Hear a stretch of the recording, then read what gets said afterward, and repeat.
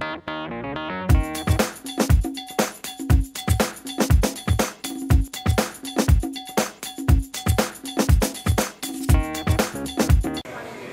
everybody, I'm Cree Kelly and I'm with Bart Yasso, the mayor of running from Runner's World magazine. I'm very excited. We caught up with him at the Quad Cities Marathon today, and he is coming to Norfolk, Virginia, the weekend of Veterans Day weekend, November 13th, to be with us for the inaugural Norfolk Freedom Half Marathon and 5K. Very important event. Bart, We are so excited to have you there. Tell us why you're there. I'm excited to be there. One, I love this new event, Veterans Day weekend. It has a Navy connection, which I'm excited about. My father was in the Navy, served in World War II.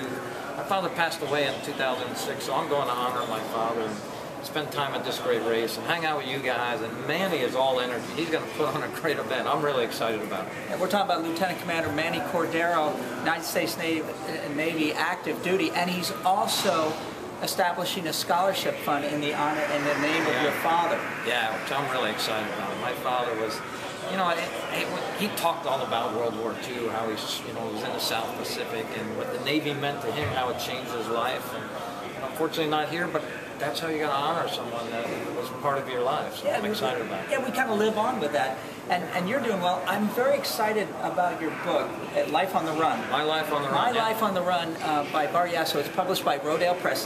This is my plug, not your plug, my plug, because I really like the book. But some of the message in there, it's very important. For one thing, it's dedicated to your brother. It's dedicated to my brother, and my message is really never limit where running could take you, and I mean that physically, emotionally, spiritually, however you use the power of this great sport. Physically, it's taken me all over the world. It changed my life all to the better, and I've been blessed with one of the greatest jobs in the world, and I love it. Yeah, well, I agree, and I think that you can tell we're in an airport, by the way, so hopefully you can hear all of this. But running is just ingrained in both of us, and you've been at Runner's World for, I want to say, almost 30 years. 25 years, yeah. It seems like forever, and in such a good way, and as such a positive culture.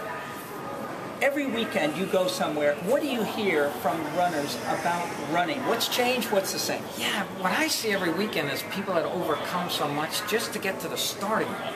The things they overcome in their life just to get to the starting line.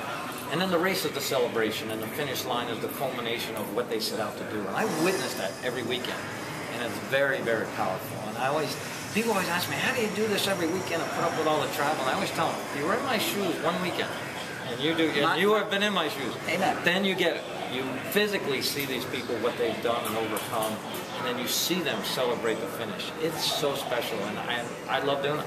Me too, and I'm going to keep doing it. You're going to keep doing it. One of the things I wanted to ask you about is all these charity partner programs.